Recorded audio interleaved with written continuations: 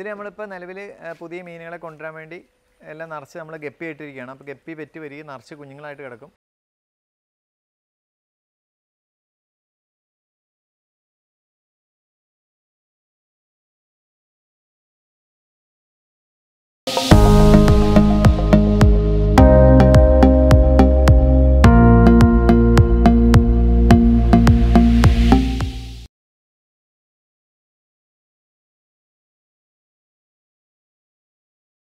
പരീക്ഷണത്തിലാണ് ഇപ്പോൾ നടന്നുകൊണ്ടിരിക്കുന്നത്. ഇപ്പം മുമ്പ് ഏതെങ്കിലും കായൽ മത്സ്യങ്ങൾ വേറെ ആരെങ്കിലും വളർത്തുന്നതായിട്ടാണ്?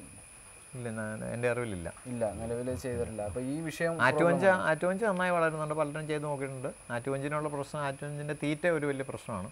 തീറ്റ നല്ല കോസ്റ്റ്ലിയാണ്. അതുകൊണ്ട് എന്നാൽ നമ്മുടെ പച്ചക്കപ്പ ഫീഡ് കൊടുക്കുന്നത്, ഞാനിവിടെ ഇപ്പോൾ കൊടുക്കുന്ന പച്ചക്കപ്പ, തേങ്ങയുടെ നമ്മൾ പിഴിഞ്ഞെടുത്തതിന് ശേഷം ബാലൻസ് തന്നെ അതൊക്കെ നന്നായി കഴിച്ചോളും. ഈ ആറ്റുവഞ്ച് എന്ന് പറയുമ്പോൾ നമ്മുടെ സാധാരണ പുഴകളിൽ കാണുന്ന വേണ്ടിയാണ്. അപ്പോൾ അതിൻ്റെ ശരിക്കുള്ള ഫീഡിങ് എന്തായാലും? ശരിക്കുള്ള ഫീഡിങ് മാംസവും മത്സ്യവും. അത് ഇച്ചിരി റിസ്ക്കിയാണ്. അത് നമുക്ക് ഹാർബറിനൊക്കെ അടുത്തുള്ള ആളുകൾക്ക് അത് വളർത്താൻ പറ്റത്തുള്ളൂ. നന്നായിട്ട് ഫ്രീ ആയിട്ട് കിട്ടും. നമുക്ക് ഒരിക്കലും ഫ്രീ ആയിട്ട് കിട്ടത്തില്ല. കിട്ടത്തില്ല എന്നാൽ നമുക്ക് വെള്ളവും മോശമാവും. ഹാർബറിന്റെ അകത്തൊക്കെ ഉള്ളവരാണെങ്കിൽ ഈ എറണാകുളം ഏരിയയിലൊക്കെ ഉള്ളവരൊക്കെ ചെയ്യാൻ പറ്റും. നമ്മൾ ഇടുക്കിയിലുള്ള കർഷകരാണ്, നമുക്ക് പറ്റില്ല. പിന്നെ എന്നെ സംബന്ധിച്ച് മഴക്കാലത്ത് മാത്രമേ വെള്ളമുള്ളൂ. വേനൽക്കാലങ്ങളിൽ ശരിക്കും പൈപ്പ് വെള്ളം മാത്രമേ ഉള്ളൂ. അത് നമുക്ക് ഇതിൽ ഉപയോഗിക്കാൻ പറ്റത്തില്ല. അപ്പോൾ നമുക്ക് വെള്ളമില്ലേ പോലും നമ്മൾ 10 ടാങ്കുകളുള്ളതുകൊണ്ട് ഏതെങ്കിലും ഒരു ടാങ്കിലെ വെള്ളം നമ്മൾ പറ്റിക്കേണ്ടി വന്നാൽ മറ്റ് ടാങ്കുകളിലേക്ക് വെള്ളം അളവ് കൂട്ടിയിട്ട് അത് കുറയ്ക്കുകയാണ്. അപ്പോൾ ഒരിക്കലും നമുക്ക് വെള്ളം രണ്ടാമത് കൊണ്ടുവരേണ്ടി വരണമെന്നില്ല. ഓക്കെ, വെള്ളത്തിൻ്റെ കാര്യം പറഞ്ഞപ്പോൾ നമ്മുടെ അക്വാപോണിക്സിൻ്റെ ശരിക്കും എന്താണ് അക്വാപോണിക്സ്? അക്വാപോണിക്സ് എന്ന് പറഞ്ഞാൽ ശരിക്കും 3ആയിട്ട് തരംതിരിക്കാം. ഒന്ന് മിറ്റിൽ ഇട്ടിരിക്കുന്ന ഒരു ബെഡുണ്ട്, പിന്നെ വെള്ളം കിടക്കുന്ന ഒരു കുളം, പിന്നെ ഒരു ഫിൽട്ടർ ടാങ്ക്. ഈ 3 സംവിധാനം ഉണ്ടായാലേ ശരിക്കും അക്വാപോണിക്സ് ആവുകയുള്ളൂ. അപ്പോൾ നമ്മൾ ആദ്യമേ ഈ 3 ഭാഗങ്ങൾ വേണം. അത് കൂടാതെ ഒരു പമ്പ് വെച്ച് നമ്മൾ ഈ ഫിൽറ്ററിലേക്ക് കുളത്തിൽ നിന്ന് വെള്ളം പമ്പ് ചെയ്യുകയാണ്, വാട്ടർ പമ്പ്. അപ്പം അതിൽ അലിഞ്ഞ് ചേരാത്ത അതിൽ കട്ടിയായിട്ട് കിടക്കുന്ന വേസ്റ്റുകളെല്ലാം ഈ ഫിൽറ്ററിൽ നമ്മൾ സ്റ്റോപ്പ് ചെയ്തിട്ട് തെളിഞ്ഞ വെള്ളം മാത്രമാണ് അക്വാപോണിക്സിലേക്ക് വരുന്നത്. അപ്പം മിറ്റിലിനിടയ്ക്കൂടെ ശരിക്കും വെള്ളത്തിൽ മീനിൻ്റെ വേസ്റ്റിൽ നിന്നുണ്ടാകുന്ന അമോണിയ മാത്രമേ മിറ്റിൽ ബെഡിലേക്ക് വരുന്നു. ആ അമോണിയ ആണ് അക്വാപോണിക്സിലേക്ക് വരിക എന്ന് പറയുമ്പോഴത്തേക്കും നമ്മുടെ മിറ്റിൽ വിരിച്ച ബെഡാണ് ഉദ്ദേശിച്ചത്. ബെഡിലേക്കാണ് വെള്ളം ഒഴുകി വരുന്നത്. ഫിൽറ്ററിൽ നിന്നാണ് കൃഷി. ആ ബെഡിലാണ് നമ്മൾ കൃഷി ചെയ്യുന്നത്. ബെഡിൽ ഏകദേശം ഏത് ബെഡാണെങ്കിലും നമ്മൾ ബെഡിൻ്റെ ടോപ്പിൽ നിന്ന് 1 ഇഞ്ച് താഴെ വരെ വെള്ളം എത്തും. എന്നിട്ട് ആ വെള്ളം മുഴുവൻ വലിഞ്ഞ് പോകും. അങ്ങനെയുള്ള സംവിധാനമാണ് ചെയ്യുന്നത്. അതിന് 3 തരം സൈഫൺ 2-3 ടൈപ്പ് സൈഫണുകളുണ്ട്. ബെൽ സൈഫണുണ്ട്, യു സൈഫണുണ്ട്, നമ്മൾ പൈപ്പ് തന്നെ വളച്ചെടുക്കാവുന്ന ടൈപ്പ് സൈഫണുണ്ട്. എല്ലാത്തിൻ്റെയും വർക്കിംഗ് മാനുവൽ ഒന്ന് തന്നെയാണ്. ഫിൽറ്റർ ബെഡ് നിറഞ്ഞു കഴിയുമ്പോൾ വെള്ളം മുഴുവൻ വലിച്ച് താഴത്തേക്ക് പോകുക എന്നുള്ളത്. ഈ താഴത്തേക്ക് പോകുന്ന ഫുൾ വെള്ളം എന്ന് പറയുന്നത് ശരിക്കും മണ്ണിലേക്കാണ്, വെള്ളത്തിലേക്ക് തന്നെ, കുളത്തിലേക്ക് തന്നെ വീണ്ടും തിരിച്ച് കുളത്തിലേക്ക് തന്നെ, പോണ്ടിലേക്ക് തന്നെ പോകും. അപ്പം വെള്ളം ഒരിക്കലും നമുക്ക് കുറവ് വരില്ല. വളരെ അതായത് ഒരു 90 ദിവസമൊക്കെ ആയി കഴിയുമ്പോഴേ നമുക്ക് ഇത്രയും വെള്ളത്തിൽ നിന്ന് ഒരു ചെറിയ അളവ് വെള്ളം കുറവ് വരുള്ളൂ. സസ്യത്തിന് വേണ്ട വെള്ളം മാത്രമേ കുറവ് വരുള്ളൂ. ബാഷ്പീകരിച്ച് പോകുന്ന വെള്ളത്തിൻ്റെ കുറവ് മാത്രമേ ഉണ്ടാവുള്ളൂ. അല്ലാതെ ഒരിക്കലും വെള്ളത്തിന് നഷ്ടം വരില്ല. അപ്പോൾ എത്ര വെള്ളമില്ല മുഖേന പോകുന്ന വെള്ളം മാത്രമേ ഉള്ളൂ. ആർക്ക് വേണമെങ്കിൽ എത്ര വെള്ളം ഇല്ലാത്തവർക്കും ഇത് കൃഷി ചെയ്യാൻ പറ്റും. അപ്പോൾ നമ്മൾ റീസൈക്ലിംഗ് ആണ് ഇതിനകത്ത് ചെയ്യുന്നത് തന്നെ. അപ്പോൾ നമുക്ക് ഒരു 5 ലിറ്റർ വെള്ളം ഉണ്ടെങ്കിൽ, ഏകദേശം ഒരു കണക്കിൽ 5 ലിറ്റർ വെള്ളം ഉണ്ടെങ്കിൽ 90 ദിവസം കഴിഞ്ഞാൽ 4 ലിറ്റർ വെള്ളമെങ്കിലും കുറഞ്ഞത് അതിൻ്റെ അത് ഉണ്ടായിരിക്കും. 4 ലിറ്റർ ഒന്നും പോകത്തില്ല, 6 ലിറ്ററേ പോകത്തുള്ളൂ. അത്രേ കുറവ് വരുള്ളൂ. അപ്പോൾ വെള്ളത്തിൻ്റെ വിഷയമുള്ളവർക്ക് സാധാരണ നമ്മൾ കുളമൊക്കെ ചെയ്ത് ഇടയ്ക്കിടയ്ക്ക് ഫിൽട്രേഷനൊക്കെ ചെയ്യുകയും വെള്ളം മാറ്റുകയും ചെയ്യുന്ന സമയത്ത് ഒരുപാട് നഷ്ടങ്ങളൊക്കെ വരാറ്. വെള്ളത്തിന് ഇല്ലാത്ത സ്ഥലങ്ങൾ ഒരുപാട് സ്ഥലങ്ങളിൽ വെള്ളം ഇല്ലാത്തതുണ്ട്. അവർക്കൊന്നും പറ്റാത്തൊരു സാഹചര്യത്തിൽ ഇതൊന്ന് അക്വാപോണിക്സ് വെള്ളം ഇല്ലാത്തവർക്ക് ധൈര്യമായിട്ട് ചെയ്യാൻ പറ്റുന്ന ഒരു മഴക്കാലത്തെ മാത്രം ആശ്രയിച്ച് അക്വാപോണിക്സ് ചെയ്യാൻ പറ്റും. ഓക്കെ, നമ്മുടെ സിറ്റിയിലൊക്കെ ഒരുപാട് പേര് വെള്ളം ഇല്ലാണ്ട് കഷ്ടപ്പെടുന്നുണ്ട്. അവർക്കും ചെയ്യാവുന്ന ആർക്കും ചെയ്യാം. ഒരു ചെറിയ നമ്മൾ 2 ബക്കറ്റ് ഉണ്ട്, അതിൽ വരെ അക്വാപോണിക്സ് ചെയ്യാൻ പറ്റും. ഒരു ചെറിയ മോട്ടർ മതി. നമുക്ക് 5 വാട്ട്സ് മോട്ടർ വരെയും കിട്ടാനുണ്ട്. ചെറിയൊരു ഡെമോ ആണ് ഇത്. നമുക്കൊരു ചെറിയൊരു പച്ചക്കറിയൊക്കെ എന്തെങ്കിലും തക്കാളിയോ ഇപ്പോൾ നമുക്ക് പെരക്കാത്താണെങ്കിൽ തന്നെ ഉള്ളിൽ വളരുന്ന ഒരു 2-3 സസ്യങ്ങളൊക്കെ ആയിട്ട് ചെറിയൊരു പോണ്ട് പോലെ ചെയ്യാൻ പറ്റും. പ്ലാന്റ് ഒക്കെ കറണ്ട് വേണം എന്നുള്ളതാണ്. കറണ്ട് അക്വാപോണിക്സ് ആകുമ്പോൾ നമുക്ക് 1 മണിക്കൂറൊക്കെ കറണ്ട് പോയാൽ അങ്ങനെ ഒരു പ്രശ്നം ഉണ്ടാകാറില്ല. ഇല്ലെങ്കിൽ ചിലപ്പോൾ ഡെമോയിൽ ഇപ്പോൾ ചെയ്യുന്ന മോട്ടറൊക്കെ ആണെങ്കിൽ സോളാർ സിസ്റ്റം ഒക്കെ വർക്ക് ഇവിടെ ഞാൻ എൻ്റെ സിസ്റ്റം കംപ്ലീറ്റ് പകൽ സോളാറിലാണ് വർക്ക് ചെയ്യുന്നത്. മുഴുവൻ സോളാറിലാണ് പകൽ മുഴുവൻ. വേനൽക്കാലങ്ങളിൽ കംപ്ലീറ്റ് പവർ സോളാറാണ്.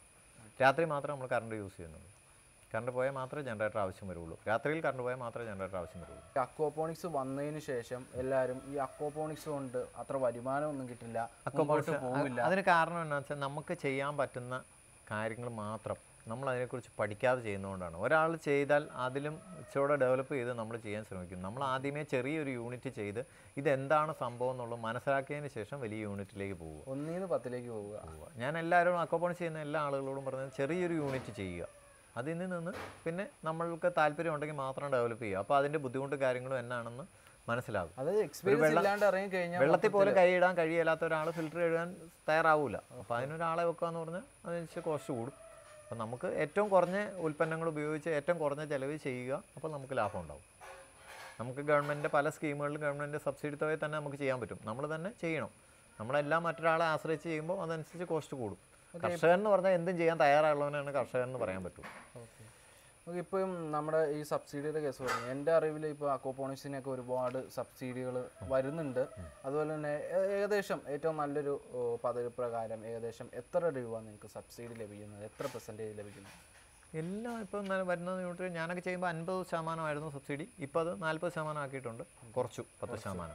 പിന്നെ കൃഷിഭവനൊക്കെ ശരിക്കും 50% തന്നെ കൃഷിഭവനിൽ നിന്നൊക്കെ ചെറിയ യൂണിറ്റുകൾക്ക് സബ്സിഡി കൊടുക്കുന്നുണ്ട്. പല കൃഷിഭവനും കൊടുക്കുന്നുണ്ട്. ഇവിടെ മലയാളികളുടെ ഏറ്റവും വലിയൊരു പ്രശ്നം എന്ന് വെച്ചാൽ ആരെങ്കിലും എന്തെങ്കിലും ചെയ്യുന്ന കണ്ട് പെട്ടെന്ന് അതുപോലെ ചെയ്യണം എന്നുള്ള ഒരു ഒറ്റ താല്പര്യത്തിൽ എടുത്തിയാടി മുന്നോട്ട് പോയി പ്രശ്നത്തിൽ ചെന്ന് വീഴുവാണ് ചെയ്യുന്നത്. ഓക്കെ, കൂടുതലും നമ്മുടെ ഗൾഫ് മലയാളികളൊക്കെ വിളിക്കാറുണ്ടെന്ന് തോന്നുന്നു അല്ലേ?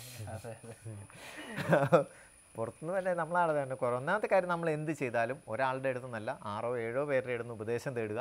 നമുക്ക് ഒരു ആരെയും ഉപദേശകരെ സ്വീകരിക്കാതെ നമുക്ക് സ്വന്തം ഇഷ്ടപ്രകാരം ചെയ്യുക. അപ്പോൾ വിജയിക്കും. അതുപോലെ തന്നെ ഒരു ഡെമോ ചെയ്ത് മുമ്പോട്ട് ചെറിയൊരു സിസ്റ്റം ചെയ്യുക. ഇതിന് എന്തൊക്കെ വരും, എന്തൊക്കെ പാളിച്ചകളുണ്ടാവുമെന്ന് നമുക്ക് തന്നെ മനസ്സിലാക്കാൻ പറ്റും. ഒരാൾ നമുക്ക് പറഞ്ഞു തരുന്ന എപ്പോഴും നമ്മളെ നന്നാക്കാനായിരിക്കില്ല.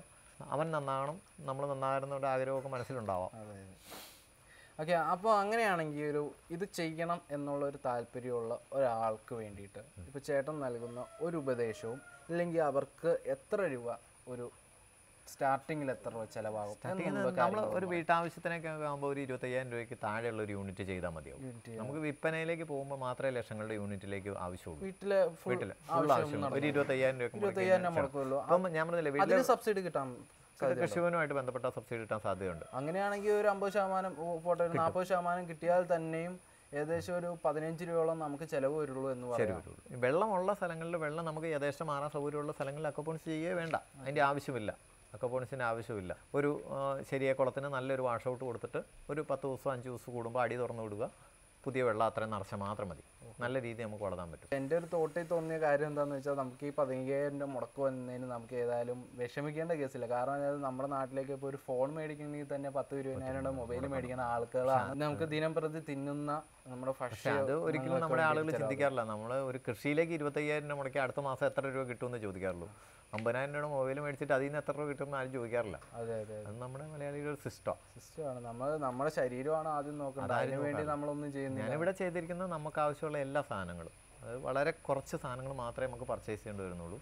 മീൻ, ഇറച്ചി, പച്ചക്കറി എല്ലാം നമ്മുടെ ആവശ്യത്തിനുണ്ട്.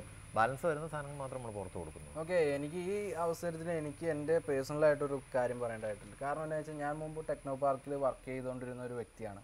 അപ്പോൾ അറ്റ് ദ ടൈമിൽ തന്നെ അവിടെ ടെക്നോ പാർക്ക് എന്ന് പറയുമ്പോൾ തന്നെ ആളുകൾക്ക് വലിയ എന്തോ ഒരു സംഭവമാണ് എന്നുള്ളത്. പക്ഷെ ഉള്ളിൽ നിൽക്കുന്ന ആൾക്കേ അതിൻ്റെ ഒരു ഫീലിംഗ് അറിയത്തുള്ളൂ. കാരണം എന്താ വെച്ചാൽ, അവിടെയൊക്കെ പലരുടെയും അനുഭവം ഞാൻ കണ്ടിട്ടാണ് വന്നത്. അവിടെ 10,000, 10,000, 8,000 രൂപയ്ക്കൊക്കെ സ്റ്റാർട്ടിങ്ങിൽ നിന്ന് അവിടുത്തെ ഫുഡിനും അതുപോലെ അക്കോമഡേഷനും വേണ്ടിയിട്ട് അവരുടെ കയ്യിൽ നിന്ന് പിന്നെയും പൈസ മുടക്കി അവർക്ക് വീട്ടിൽ നിന്നും പൈസയൊക്കെ അയച്ചു കൊടുത്തില്ലെങ്കിൽ കടവും മേടിച്ചിട്ടാണ് അവിടെ ജീവിതം നയിക്കുന്നത്. അതായത് ശരീരം പാടെ ഇല്ലാണ്ടാവുക, ശരീരവും മനസ്സും പാടെ ഇല്ലാണ്ടാവുക, പൈസയ്ക്ക് പുറകെ ഓടുക, ഇല്ലെങ്കിൽ നമ്മുടെ സമൂഹത്തിലൊരു വില ഉണ്ടാക്കാൻ വേണ്ടിയിട്ട് മാത്രം നിൽക്കുക. പലരും അവിടെ പെണ്ണ് കിട്ടാൻ വേണ്ടിയിട്ടും ഒരു കല്യാണമാകാൻ വേണ്ടിയിട്ട് വരെ നിൽക്കുന്നവരുണ്ടാവും. അത് വെച്ച് നോക്കുമ്പോഴത്തേക്കും ചേട്ടൻ പറഞ്ഞ കാര്യത്തിന് വളരെയധികം ഒരു സാമ്യം എനിക്ക് തോന്നുന്നുണ്ട്. കാര്യം എന്താണെന്ന് വെച്ചാൽ, നമ്മൾ പൈസയ്ക്ക് പുറകെ ഓടുകയാണ്. ഈ മൊബൈൽ മേടിക്കുന്നതിന് 50,000 രൂപ മുടക്കുന്നതിന് കുഴപ്പമില്ല. പക്ഷേ ശരീരം നോക്കാനുള്ള പച്ചക്കറിക്ക് വേണ്ടിയിട്ട് നമുക്ക് 10,000 രൂപ മുടക്കാൻ സാധിക്കുന്നില്ല എന്നുള്ളതാണ്. 100 രൂപ ഒരു ഓർഗാനിക് പച്ചക്കറിക്ക് വില പറഞ്ഞു കഴിഞ്ഞാൽ അവൻ 10 രൂപയുടെ വെണ്ടയ്ക്ക മേടിച്ചുകൊണ്ട് പോകും. അപ്പോൾ അവൻ്റെ കഴിക്കുന്ന വിഷമാണെന്നുള്ള ഒരു ചിന്താഗതി അവനില്ല. അതിനെക്കുറിച്ച് ചിന്തിക്കാറില്ല. ഉള്ള വാലിഡിറ്റി കഴിയാത്ത സാധനം വിഷം അടിച്ച് നമുക്ക് തരികയാണ്. ആ വിഷം തിന്നുന്നതിന് നമ്മൾ ഒരു വട്ടം പോലും ആലോചിക്കില്ല. മലയാളിക്ക് കപ്പളങ്ങ തോരൻ വെച്ച് കഴിക്കുക എന്ന് പറയുന്നത് ഒരു വിഷമമുള്ള കാര്യമാണ്. എന്തോ ഒരു കുറഞ്ഞ സംഭവമാണെന്നുള്ളൊരു തോന്നലാണ്. പക്ഷേ മറ്റുള്ള ആളുകൾക്ക് അതൊരു നല്ലതാണ്. ശരിക്കും നമ്മൾ പണ്ടൊക്കെ കൃഷി ചെയ്യുമ്പോൾ വൈകുന്നേരം ഒക്കെ 4 മണിയാകുമ്പോൾ ഒരു കപ്പളങ്ങ പറമ്പിൽ നിന്ന് പറിച്ച് എത്തി തിന്നുക എന്ന് പറഞ്ഞാൽ അതിൻ്റെ ഒരു രസവും ഒരു സുഖവും ഒരു വലുതാണ്. ഓക്കെ, ഈ ഒരു അവസരത്തിൽ ഞാൻ പേഴ്സണലായിട്ട് ഒരു ചോദ്യം ചോദിക്കാണ്, ഇതിനു മുമ്പ് എന്തായിരുന്നു വർക്ക് കാര്യങ്ങളൊക്കെ? എനിക്ക് ചെറുപ്പം മുതലേ കൃഷി ഇഷ്ടമായിരുന്നു. പക്ഷേ ഞാൻ പ്ലംബിംഗ് ആണ് പഠിച്ചത്. ഞാൻ വാട്ടർ അതോറിറ്റിയുടെ വർക്ക് എടുത്ത് വർഷങ്ങളായിട്ട് ചെയ്യുമായിരുന്നു. ഇപ്പോൾ 2 വർഷമായിട്ട് ചെയ്യുന്നില്ല. ഓക്കെ, ഈ ഒരു സാഹചര്യത്തിൽ എൻ്റെ ഒരു പേഴ്സണലായിട്ടും രണ്ടുപേർക്കും കൂടെ മിങ്കിൾ ചെയ്തായിട്ട് എനിക്ക് ചോദിക്കാനുള്ള ഒരു ചോദ്യം എന്താണെന്ന് വെച്ചാൽ, ആ ഒരു പ്ലംബർ ജോലി എന്ന് പറഞ്ഞു, അത് ശരിക്കും ഇഷ്ടപ്പെട്ടിട്ട് കൃഷിയിൽ ഇഷ്ടപ്പെട്ട ഒരാൾ പ്ലംബറിലേക്ക് വരുന്ന എന്ത് സാഹചര്യം കൊണ്ടാണ് പേഴ്സണലായിട്ട് നമുക്ക് പ്രേക്ഷകർക്ക് മുമ്പ് തുറന്നു പറയാൻ പറ്റുമോ? എൻ്റെ ഒരു മൈൻഡിൽ ഇതിനൊരു ഉത്തരവുണ്ട്, അതാണോ എന്ന് അറിയാൻ വേണ്ടിയിട്ടാണ്. കാരണം എന്താ വെച്ചാൽ വേറെ ഒന്നുമല്ല, ഇപ്പം നമ്മുടെയൊക്കെ ഒരു അവസ്ഥയിൽ ഇപ്പോൾ ഒരു നമ്മുടെ വീട്ടുകാരുടെ പ്രഷർ കാര്യങ്ങൾ ഒരു കൃഷിക്കാരനിലേക്ക് നീങ്ങുമ്പോഴത്തേക്കും അവനെ സമൂഹത്തിലൊരു കുറച്ച് വിലയിടും എന്നുള്ളൊരു ഇത് നമ്മുടെ മാതാപിതാക്കൾക്കുണ്ട്. അതുകൊണ്ടാണോ എന്നുള്ളൊരു ചോദ്യം നമ്മൾ എന്നെ സംബന്ധിച്ച് കൃഷി സ്ഥലങ്ങളൊന്നും ഇല്ലാത്ത ഒരു വീട്ടിലാണ്, വളരെ കുറച്ച് സ്ഥലം ഉണ്ടായിരുന്നുള്ളൂ. ഉള്ള സ്ഥലത്ത് ഫാദർ നന്നായി കൃഷി ചെയ്യുമായിരുന്നു. ഫാദർ ജോലിക്കും പോകും. പക്ഷേ പണമുണ്ടെങ്കിൽ മാത്രമേ സ്ഥലം വാങ്ങാനും കൃഷി ചെയ്യാനും സാധിക്കുകയുള്ളൂ എന്നുള്ളൊരു ചിന്താഗതി കൊണ്ട് തന്നെയാണ് ഒരു തൊഴിൽ നമ്മൾ കേന്ദ്രീകരിച്ചത്. ആ തൊഴിലിൽ നിന്ന് തന്നെ അത് രണ്ടും നേടിയെടുത്തതിന് ശേഷമാണ് ആ തൊഴിലിൽ നിന്ന് പയ്യെ കൃഷിയിലേക്ക്. അപ്പോൾ ആദ്യം നമുക്ക് ഇഷ്ടമില്ലാത്തൊരു ജോലി ചെയ്ത്, ഇഷ്ടമില്ല എന്ന് പറയാൻ പറ്റില്ല. ഏത് ജോലിയും നമ്മൾ നന്നായി ചെയ്താൽ, നമ്മൾ പണത്തെ മാത്രം ആശ്രയിച്ചല്ല ജോലി ചെയ്തിരിക്കുന്നത്. ജോലി ചെയ്യുന്ന ജോലി നന്നായി ചെയ്യുക, പിന്നെ പണം അതിൻ്റെ ഉപഭോക്താവാണ് തരേണ്ടത്. അത് നമ്മൾ സന്തോഷമായിട്ട് സ്വീകരിക്കും. അതാണ് നമ്മൾ ചെയ്യുന്ന ജോലികളിൽ, ഞാൻ ചെയ്ത മേഖലകളിൽ എല്ലാവരും അന്വേഷിച്ചാൽ അറിയാം, നമ്മൾ ചെയ്യുന്ന ആ ഒരിനോട് ഭയങ്കര താല്പര്യം ഉണ്ടായിരുന്നു. അത് നമ്മൾ ചെയ്യുന്ന ജോലി എന്ത് ജോലിയാണല്ലോ, A to Z ജോലികളുടെ ഒരു ഇതാണ്. നമ്മൾ ജോലി നമ്മൾ സന്തോഷമായി ചെയ്യുക, കൂലിയെ ആശ്രയിച്ച് മാത്രം ജോലി ചെയ്യാൻ പോകരുത്. അതാണ് ജോലിയുടെ. അത് എന്ത് ജോലി, കൃഷി പണി ആയിക്കോട്ടെ. നമ്മളിപ്പം ഇത്ര രൂപ ഈ വാഴയുടെ ചോട്ടിൽ നിന്ന് കിട്ടുമെന്ന് പ്രതീക്ഷിച്ചാൽ മണ്ണ് വെട്ടിയിരുന്നെങ്കിൽ കിട്ടണമെന്നില്ല. വാഴ നന്നായി വളരണം, നല്ല കൊല കിട്ടണമെന്ന് മാത്രം ചിന്തിച്ചാൽ, പൈസയെക്കുറിച്ച് നമ്മൾ ചിന്തിക്കാൻ പോയാൽ കിട്ടണമെന്ന് യാതൊരു, നാളെ ഒരു കാറ്റ് വന്ന് മറിഞ്ഞു വീഴാം. അത് ചിലപ്പോൾ ആ മനസ്സിൽ തന്നെ ആടി ഉറയ്ക്കും. ഓക്കെ, നമ്മൾ നമ്മുടെ ടോപ്പിക്കുമായിട്ട് ബന്ധമില്ലാത്ത കുറച്ച് കാര്യങ്ങൾ പറഞ്ഞു. പക്ഷേ നമ്മൾ ഈ വീഡിയോയിൽ നിന്നും കട്ടൊന്നും ചെയ്യുന്നില്ല. കാരണം നമ്മുടെ മനുഷ്യരുടെ തോട്ടുകളാണ്, മനുഷ്യരുടെ സാഹചര്യങ്ങളാണ് നമ്മൾ ഈ വീഡിയോയിലൂടെ പറയുന്നത്. ഓക്കെ, ഏതായാലും നമ്മൾ ഇനി നമ്മുടെ ജോളിച്ചേട്ടൻ്റെ അക്വാപോണിക്സ് പോണ്ടുകളും കാര്യങ്ങളൊക്കെ ഒന്ന് പരിചയപ്പെടാം, കൃഷി രീതിയൊക്കെ ഒന്ന് പരിചയപ്പെടാം. ഇത് ഞാനിവിടെ ഈ പോണ്ടിൽ നിന്നും പമ്പ് ചെയ്ത് അക്വാപോണിക്സ് ചെയ്തേക്കണ ബെഡാണ്. ഏകദേശം 2 സെൻറ്റ് സ്ഥലത്തോളം ഉണ്ട്. അത് റെയിൻ ഷെൽട്ടറും ചെയ്തിട്ടുണ്ട്. ഇതിനകത്ത് വിവിധ പച്ചക്കറികൾ, പാവലുണ്ട്, പടവലം, വെള്ളിരി, പിന്നെ വെണ്ടയുണ്ട്, തക്കാളിയുണ്ട്. ഈ ബെഡിലേക്ക് 2 ഫിൽറ്റർ വെച്ച്, രണ്ടായിട്ട് കണക്ട് ചെയ്ത് 2 ഫിൽറ്റർ വെച്ച് ചാടിക്കൊണ്ടിരിക്കുക. 2 ഫിൽറ്ററുണ്ട്.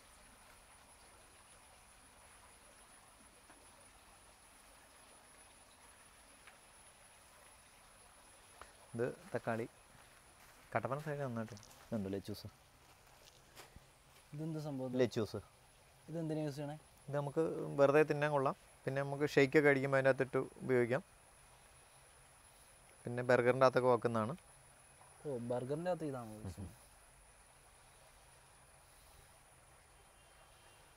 ടേസ്റ്റ് ഒന്നും വ്യത്യാസമില്ല? ഇല്ല. ഇത് പേര കപ്പളം നിൽക്കുന്നുണ്ടോ? ഏകദേശം 1 വർഷത്തോളം പഴക്കമുള്ള കപ്പളമാണ്. ഇത് ഒരടി മിറ്റിലിൻ്റെ അകത്താണ് ബെഡിലാണ് നിൽക്കുന്നത്. ഇത് കിളിഞ്ഞാറാന്ന് പറയും. ഷുഗറൊക്കെ ഉള്ള ആളുകൾ കൂടുതൽ ഉപയോഗിക്കുന്ന ഒരു പഴമാണ്. ശാലം പോലും മധുരമില്ല, ഒരു ചവർപ്പാണ്. പക്ഷേ ഷുഗർ നന്നായി താഴെ പോവും. പിന്നെ അത് സ്ട്രോബെറി ആ നിൽക്കുന്ന ഇല. ഇപ്പോൾ കുഴപ്പമില്ല. അതാ സ്ട്രോബെറി. അല്ലേ? ആ, സ്ട്രോബെറി നമ്മുടെ ഇവിടെ ഡിസംബർ സമയത്തേ ഉണ്ടാവുള്ളൂ. വളരെ കുറച്ച് കായേ ഉണ്ടാവുള്ളൂ. ഹൈറേഞ്ചിലൊന്നും ഉണ്ടാവുന്ന പോലെ ഉണ്ടാവത്തില്ല. തക്കാളിയൊക്കെ നന്നായിട്ട് ചെയ്യാം. തക്കാളി ഉണ്ടാവും.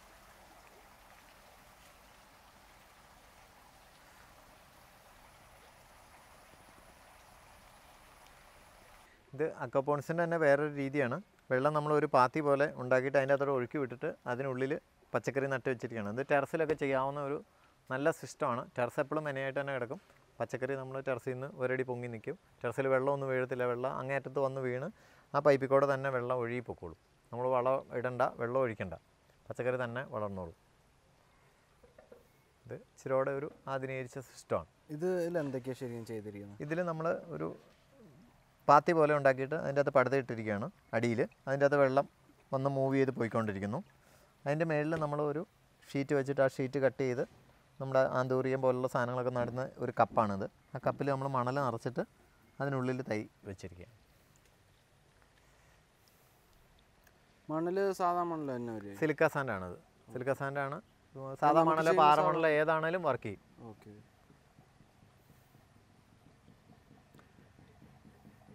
ഇതാണ് ശരിക്കും അക്വാപോണിക്സിന്റെ ഒരു ഇതാണ്. ഇവിടെ ഈ ടയർ വെച്ചുകൊണ്ട് ചെയ്തിരിക്കുന്നത് ടയറിൽ നമ്മൾ കോവൽ നട്ടിരിക്കുന്ന ആ മണ്ണാണ് നിറച്ചേക്കണം. കറ്റാർവാഴയും ചെയ്തിട്ടുണ്ട്. കറ്റാർവാഴയും കുറച്ച് നട്ടിട്ടുണ്ട്.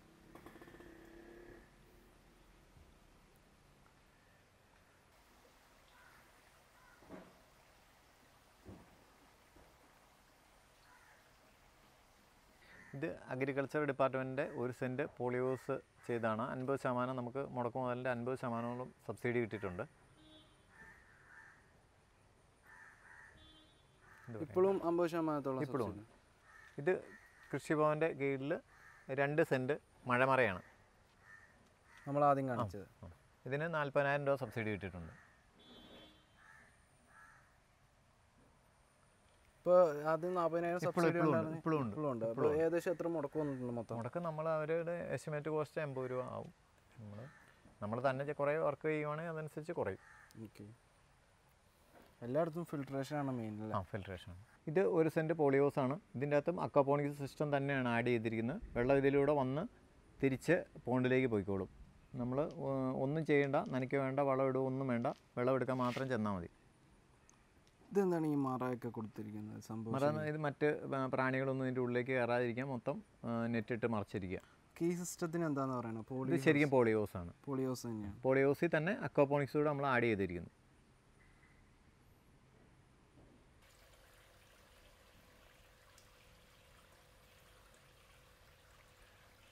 ഇവിടെ നിങ്ങൾ കണ്ടു, ഞാനിവിടെ 5 സ്റ്റെപ്പായിട്ടാണ് കുളങ്ങൾ. മേളത്തെ ഒരു സ്റ്റെപ്പിൽ 3 കുളങ്ങളാണ്, രണ്ടാമത്തെ സ്റ്റെപ്പിലും അതുപോലെ 3 കുളങ്ങളാണ്. മേളത്തെ സ്റ്റെപ്പിൽ നിന്ന് ഫിൽറ്റർ ചെയ്ത് വരുന്ന വെള്ളം ഉണ്ട് ഈ മിറ്റിൽ ബെഡിൽ കൂടെ ഈ കുളത്തിലേക്ക് ചാടും. കുളത്തിലേക്ക് ചാടിക്കഴിഞ്ഞ് ഈ കുളത്തിൽ നിന്ന് വീണ്ടും ഫിൽറ്റർ ചെയ്താണ് അടുത്ത ഒരു സ്റ്റേജിലേക്ക് പോകുന്നത്.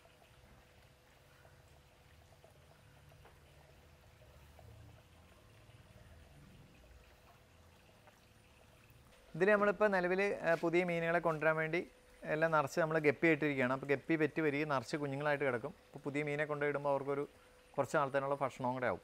അപ്പോൾ അതിനാണ് ഫസ്റ്റ് സ്റ്റേജ് നമ്മൾ ഗപ്പി ഇടുന്നത്. ഗപ്പി ഇട്ട് നിറച്ച്